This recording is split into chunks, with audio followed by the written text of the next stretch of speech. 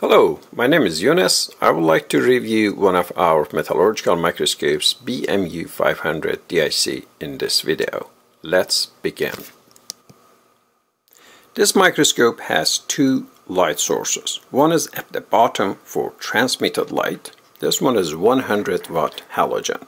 This is normally used for transparent samples, such as biological samples or any transparent samples.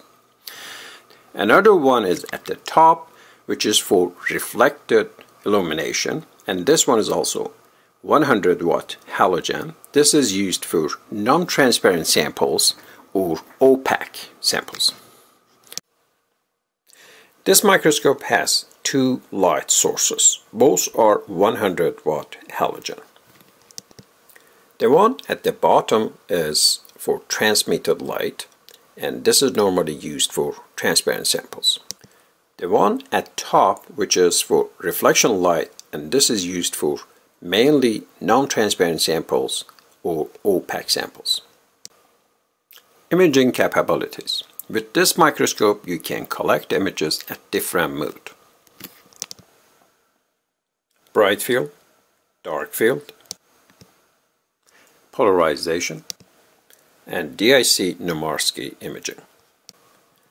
As an optional, you can also add fluorescence imaging,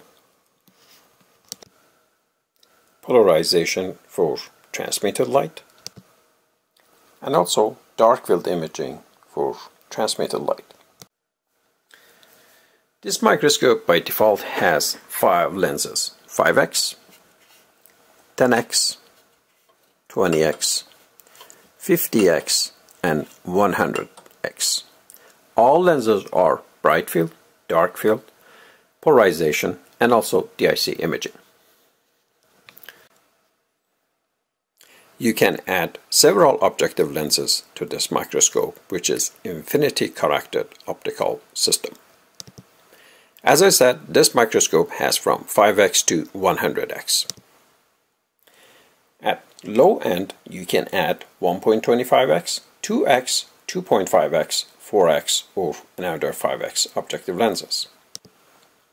At middle range, you can add long or short working distance objective lenses of 10x, 20x, 25x, 40x, 50x, 60x, 80x, and 100x.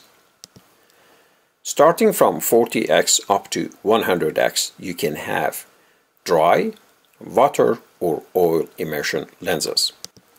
If you like to extend the magnification, you can use 150x objective lens, 200x, 250x, 300x, and even 500x objective lens. This microscope has a trinocular viewing head. We offer several Zeeman adapters. This can be at different magnifications, starting from 0.37x up to 1x, which are normally 0.37x, 0.5x, 0.75x, with fixed or adjustable focus. This microscope has a double-layer mechanical XY stage. You can move the sample in X and Y direction, horizontally or vertically, at maximum 74 by 50 mm.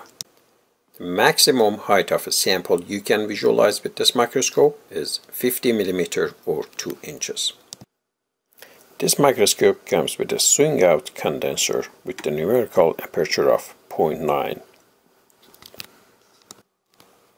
You can turn on each light source separately for the reflected light or transmitted light.